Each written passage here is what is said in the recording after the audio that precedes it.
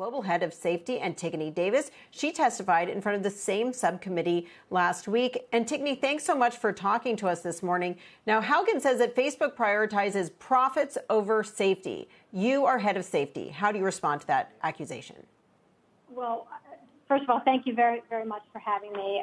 In terms of that statement, I actually just sort of categorically disagree with it. I think that we have invested heavily in safety and security over the last recent years to the tune of $13 billion. But more importantly, very specifically, we did things like turn off issue ads and political ads ahead of the U.S. election and all the way through the inauguration. That's money that was lost to us, but it was done for safety reasons.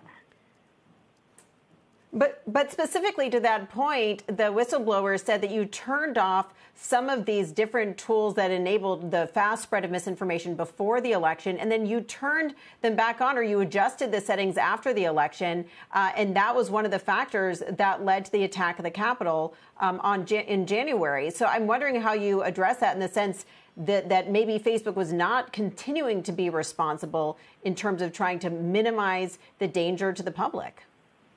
Yeah, again, I think that characterization is just completely off. In fact, we kept on the safety measures.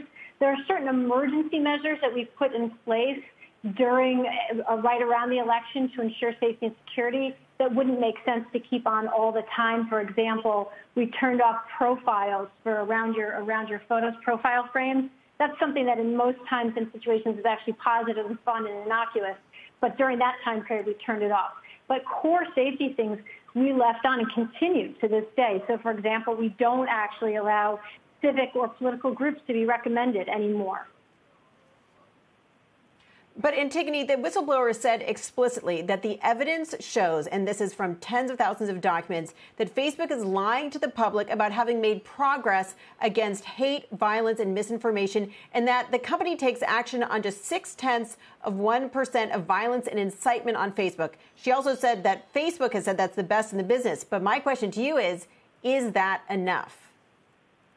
Well, first of all, Facebook is always trying to do better and to do more. We want to provide people with the most positive experience that we can, and that means constantly doing research to look at where there are gaps or where there are challenges and how can we make improvements to make sure people have a positive experience.